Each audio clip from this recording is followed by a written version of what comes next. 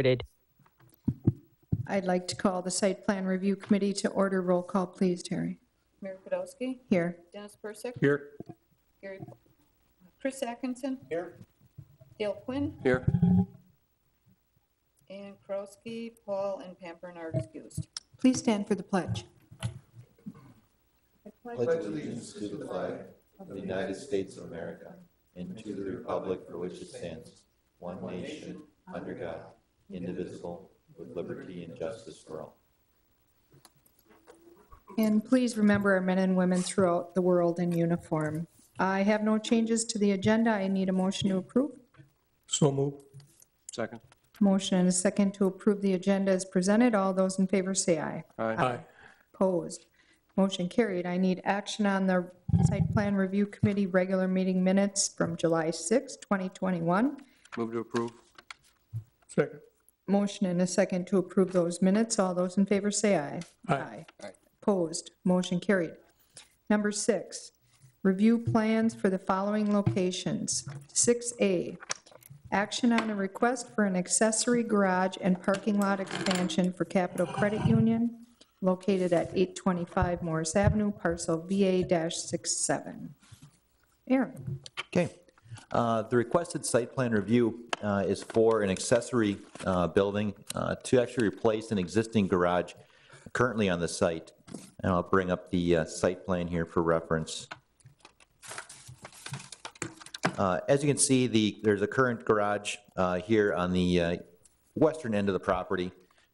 This property is going to be split off, so therefore this building will no longer be accessible to Capital Credit Union.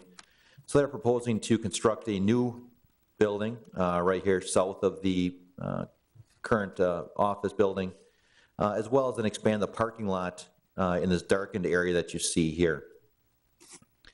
In terms of overall site plan, just zoom in a little bit here again. Just one change from the submitted plans is that the dumpster location is going to be located here along the south side of the existing building instead of along the property line. Better neighborly accommodations. As you can see, there's some landscape islands right here, and then the continuation of the parking lot in this area. It will have curbing as required by village code. In terms of the garage itself, you can see here it will have a split face block exterior consistent with the existing office building. And in discussions with the applicant just now, they're getting pricing on having a slightly pitched roof with a parapet, so a flat look consistent with their existing buildings, as well as with the pitched roof that you see here. So there was a request that if approval is so granted that they have the option for either the pitched roof as presented or the flat parapet roof as is consistent with the existing building itself. From a staff standpoint, we're perfectly fine with either option. Both would meet the requirements for the village. Let's see. In terms of recommended conditions of approval, the only item of note is just to meet all applicable requirements of 17-2-200 Ashwaubenon Municipal Code. There were no other conditions of approval recommended by staff.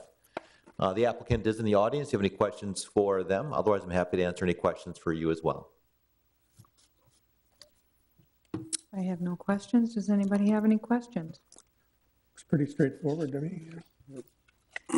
So if you so move, I would request again to have that option for either the parapet roof or the pitched roof.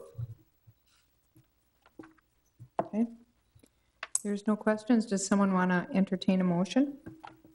I'll make a motion to approve with either the pitched or parapet roof. I'll second. We have a motion and a second to accept the plans as presented with the option of either the flat pitched roof or the parapet, or no, parapet roof, right? Right, we Okay. got it. Everybody understands that, hopefully. All those in favor say aye. Aye. Opposed? Motion carried. Thank you. Thank you. Okay, number 7, department reports. Working a few items right now that I'll be bringing forward to, thanks, Tom. Thanks, Ted. Nice seeing you again. One of which is a revision to the parking standards, or off-street parking standards for the village for restaurants. We've had quite a bit of interest from the restaurants in the area, or in the village, to put in outdoor seating, basically as a response to COVID protocols. Some of them have been held back because of our minimum parking standards that we have in place. Did some review on it, looked at comparable communities, and we are definitely on the highest end of the requirements. So I'll be bringing that forward at our next site plan review committee meeting in August, as well as a couple projects, one of which is the Bohemian Park building number 2. Due to construction costs, they did bring that down from a 5-story building to a 4-story building.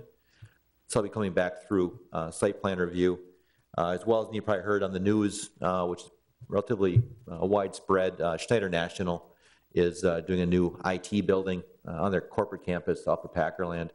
So that building will be coming through site plan review committee as well. Okay. Takes care of number 8, items for next agenda. Are there any questions? Okay, I need a motion to adjourn, please. Motion to adjourn? I'll second. Motion and a second to adjourn. All those in favor say aye. Aye. Aye. Opposed? Motion carried. We're done. Thank you.